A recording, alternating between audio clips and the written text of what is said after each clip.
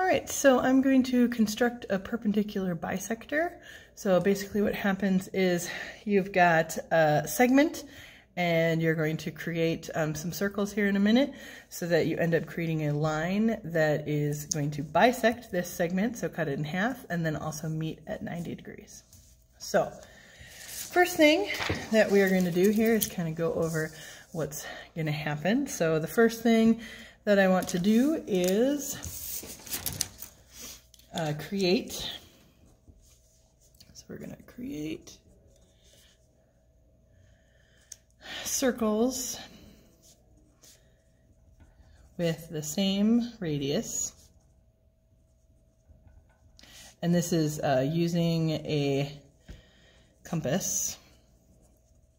Our compass, at least in school, looks kind of like this, because then you can't stab anyone. Hey, all right, so moving on. So we're gonna use a compass to create circles with the same radius, centered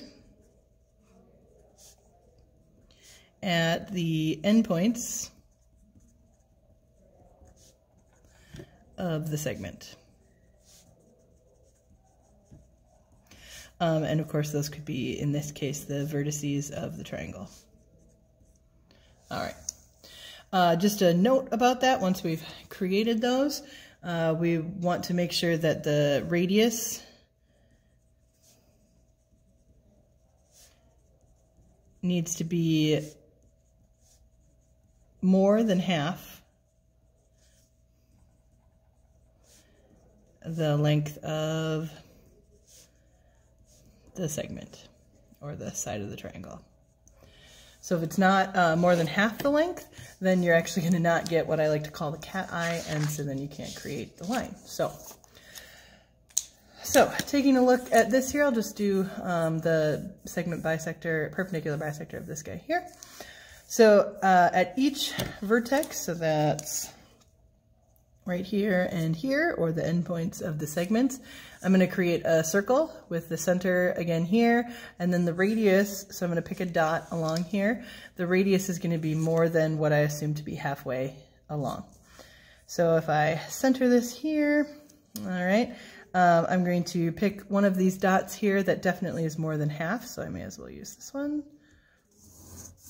So as you can see, the radius of that circle is definitely more than half. All right, and then I'm going to create the same one on the other side. I just like to flip my page to make it work better.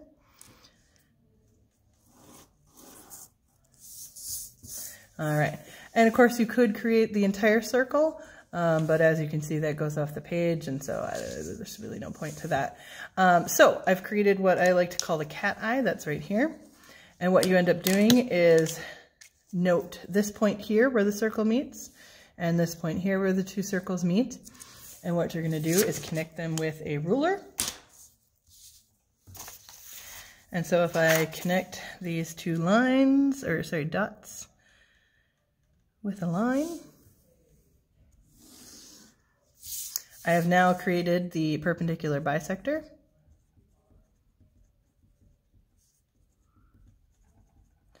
And it has bisected this piece to be the same as this piece.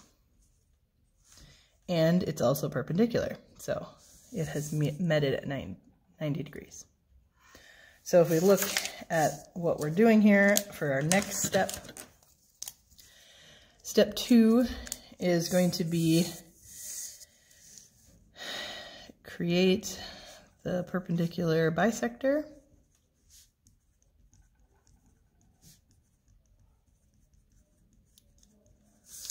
By connecting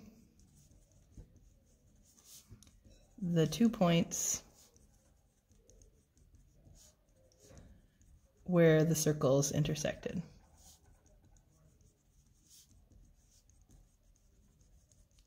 And again, we can call that the cat eye. They're kind of thinking of the cat eye, how it's very in the center. Anyway, so that is what we need to do there. Let's see. Nope. And so again, that creates the perpendicular bisector.